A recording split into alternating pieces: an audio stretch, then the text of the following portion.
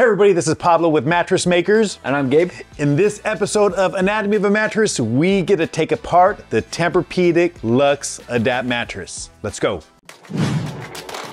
Okay, so we got the Tempur-Pedic. We finally got a Tempur-Pedic. Well, we've done a few Tempur-Pedics. This is what I think our third Tempur-Pedic that we've done. Something but like that. You know, they've been around forever. They have so many different models. And I would say they are probably one of the most game-changing mattress companies in the last 30 years. They've done a great job at their marketing. They've done a great job at bringing awareness to like memory foam. They're like the originators of the memory foam. Development, like they do put a lot of money into that. Yeah, I mean, they have done an amazing job. I mean, they started at nothing and then they ended up buying Sealy, you know? But FYI, Sealy, Tempur-Pedic, same company, same ownership. But yeah, Tempur-Pedic, they are the origin of the memory foam. Yeah. And so this is the Tempur-Pedic Luxe Adapt Mattress. Now, full disclaimer, this is what, 2020, 1920? 2018. 2018, okay. Now this is the firm, but as we're shooting this video, it's cold in here. It's like in the 40s. Yeah. As we're shooting this video, it is cold. Now this, if you don't know anything about memory foam is very temperature sensitive, which means that in a cold room, it's gonna be hard as a rock. Yeah. In a hot room, it's gonna be softer. Soft and doughy. Yes. Yeah. Now this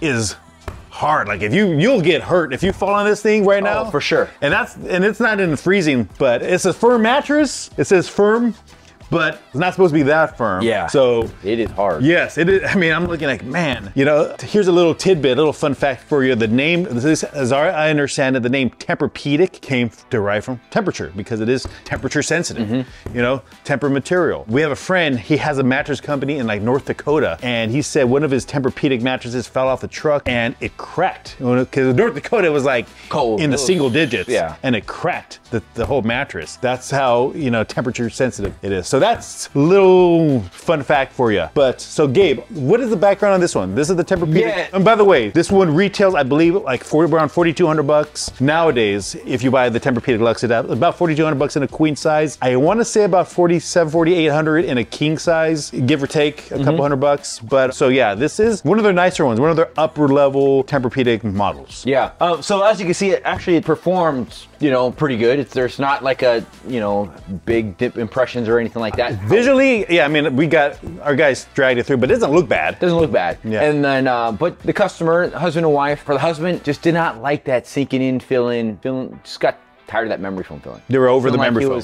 When he's moving from one side to the other, just a little bit more effort. Yeah. And did not like that. Yeah, and also I've said this in a couple other videos, but like as we do these videos, a lot of it does not reflect the quality of the mattress. Some of these returns are just comfort issues, which means that it's just a comfort, like comfort subjective. So it doesn't reflect the quality of the mattress. Like in this case, for example, it was more of a comfort issue, you know? So I just don't want to look like we're bashing on the mattress, but I do want to take it apart, see inside because yeah, it's Tempur-Pedic. And plus the way Tempur-Pedic does it, it's a beautiful looking mattress. I think it's a nice looking mattress. Yeah, they did a good job. The way with the blue and the white, just like the color combo. I mean, just a luxurious mattress. I like it. Even the zipper, like, you know, we always cut open the mattress. This one, we have the zipper. And even the zipper, they actually did a really cool job on the zipper. Little finer details. I like how they did it. Like I went to the factory and where they make these covers at. It's pretty sophisticated how they do it with the machinery and how it's all automated with these covers. It's pretty high tech. So let's open this up. All right, you go on this side, I go on this thing.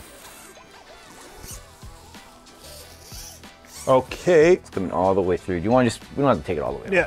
So with this cover, this cover, it is a stretcher cover, which according to their website, they do have, it has some cooling properties to it. When I say cooling properties, there's some phase change materials that they put. Now, I have said this in past videos. If you've seen them, a lot of you might know my opinion on the cooling properties, which I think they work to a point, but after a while, they stop working. You know, a lot of it is marketing, a lot of it is smoke and mirrors, in our opinion.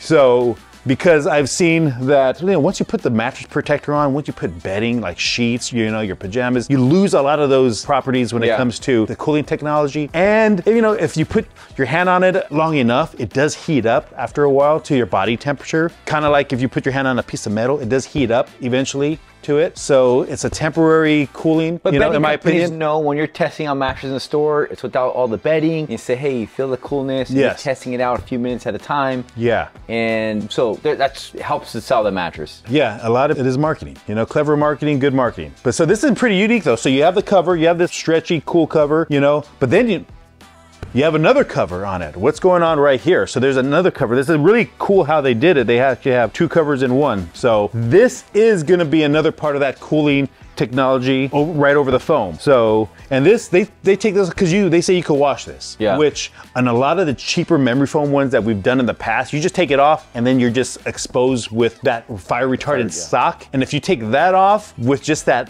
fire retardant sock exposed, you have all those little fiberglass particles that you got to be careful on. This one, you don't have to worry about. If you take off the cover, you don't have to worry about the fiberglass fibers in that sock. So this makes it a lot more convenient. So again, some of those details, there's a reason why this is gonna be on the upper level price point than your typical Casper or Tuft & Needle type mattress. They really put stuff into it. They really have put some there's some thought, there's some time, there's some, you know, some money that they actually put into this. So, but hey, we still gotta cut it open. I wanna cut it open and see. Where's my blade? All right, here's this blade. Got this blade from my nephew for Christmas. I wanna cut it down here. No, let's do the top. Right. This thing might be easier. You know, let's see. Actually, where you start? Let's see. All right. Sorry. You know, some of these nicer mattresses, I don't like. I feel bad sometimes cutting them open, but we got to remember we're doing this for the education and science. Okay, let's see. Okay, now. Real quick, with a mattress, like with a memory foam mattress, it's good to have a lot of stretch. This stretch, point elasticity, they'll say, it's gonna be able to, you're gonna feel that, the foam underneath you a lot better. You know, if it's like a damask material with no stretch, you're not gonna get the advantage or that full effect of the memory foam, of the Tempur material. So. Real quick, let's just, since that covers really nothing, let's give it a quick. How thick this mattress is. This is about a 12.5 inch. Yep. All right. So here is that fire barrier sock that every mattress, as I said many times, has to pass the fire test. I could tell this sock is better than a lot of the cheaper socks. What I mentioned just earlier is they have that fiberglass sock where you have all those little fibers. This sock does not, you don't have to worry about it on this sock. You know, I'm not exactly sure the material. Or at least this not sock, as much, right? Not as much. Yeah, those other ones could be just devastating in your house. This seems like it's a lot better quality than the ones that we've seen in the past. So, but we got to open it up. Okay, here is, man, check this out. Like, as I just smack this, this is hard. This Tempur material. We talk about that sinking, right? So I'm just gonna put some pressure on it. Let's say you're sleeping on the bed, right? And then let's go ahead and like measure this. So I get up and rotate. Yeah, you said they had an issue with the sinking in feeling. So then like, let's say you're in that hole, right? And then look, it's taking time to come back.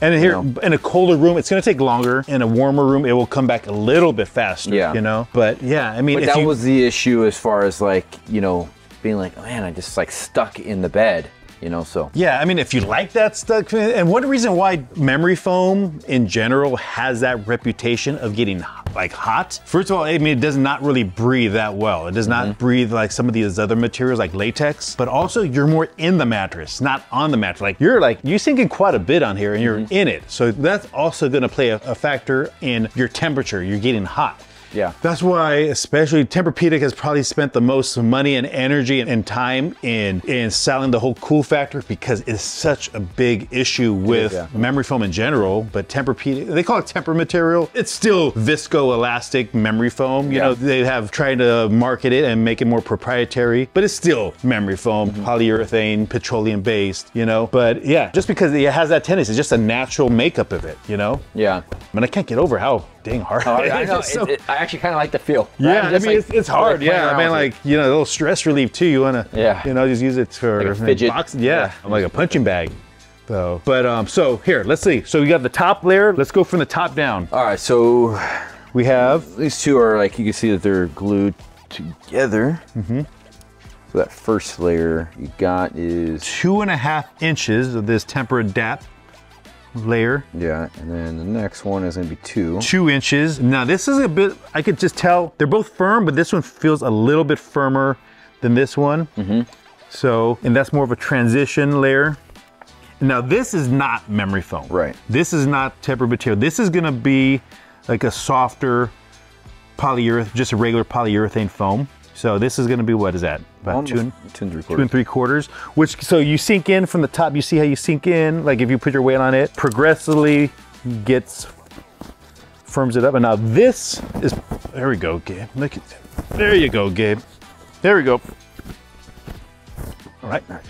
So this is convoluted foam. Convoluted foam was really popular, still pretty popular with polyurethane foam. It's that A-crate foam that you see in a lot of places and toppers, you know. So they'll probably call it 6 inches, but depending on where you're measuring it, right? 5, 6 inches. Here's the thing with convoluted foam, you know, there's a good story where it talks about airflow, but again, once you put your glue on here, you're not getting a lot of that airflow. Sometimes they say it's good for taking away the pressure, but a lot of it's a money saver, you know. They can say they have 6 inches of foam on here, but they use this fancy machine that cuts it like this, and they can like double the amount of foam that they get out of it, you know? So it's, a lot of it is more money marketing, but yeah, I'm not a huge fan because it doesn't make it better, you know? At least in our experience, it doesn't make it better. These things can over time, you know, start to compress some, but the support layer. So you get your support, the deep down support, you got your comfort layers right here where it progressively goes firmer. So let's see, anything else that you see on here with this Tempur? No, nothing underneath the bottom or anything like that. Yeah. I mean, they definitely, a lot of the foam mattresses that we take apart and we do, you know, they have, you know, this is what we say, 12.5 inches. Yeah. They're heavy, or they're 12, about the same thickness, but they're a lot lighter weight. Yeah. And a lot of that is due to the density of the foam. Here's a little thing with foam quality. The higher the density, the better it is. The longer it's gonna last you. Yeah. And we are gonna be doing a video on foam density because that is such an important part. That's where, with memory foam and Tempur-Pedic material, you wanna get a high density Tempur material, high density memory foam. Yeah. These guys, at least from the early days, they're about a 5.3 pound density. Some of the softer ones are gonna be probably closer to a 4, but part of the quality comes in from the density. They do make good quality memory foam. It's not like, you know, those Costco Nova Foam. Right. Or some of these other ones that you see for like $400 or $500 on Amazon, you know? There is a difference, but is it? Not all memory foam are created the same, right? They're not, quite a bit more to it in this one than a cheap $650 one. But as far as $4,000 worth, so this is a king size, so this is almost $5,000, like $4,800 worth of foam in here. I say there's probably about maybe $800 to $1,000. If I had to guess, I would say between $800 and $1,000 at the most. Not even $1,000, but on the wholesale cut, $800 to $1,000 worth of foam, you know? So that's a lot of money for a foam mattress. But again, if it helps you, if you have the money and it helps you sleep better, then it may be worth it, you know? Like I said, comfort. Hey, Gabe, we haven't done this in a while. See how firm this is for you. Not today. Not today? Not today. Man, you lost all this weight. You're more limber. No. You lost about 30 pounds this past year. I felt it earlier, and it's rock hard. Is it rock hard? Yeah. Okay. So, not today. Sorry, ladies. We're not going to see him jump up on the mattress today. So, okay. Well, I hope this helped you guys. Thank you guys for watching. If you guys have any questions on mattress shopping, just give us a call, put in the comments. We pick apart a lot of other different mattresses. You could click on the next video to see that. Or if you have you want just more mattress education, click on the video next to it. So thank you guys for watching. Subscribe. God bless.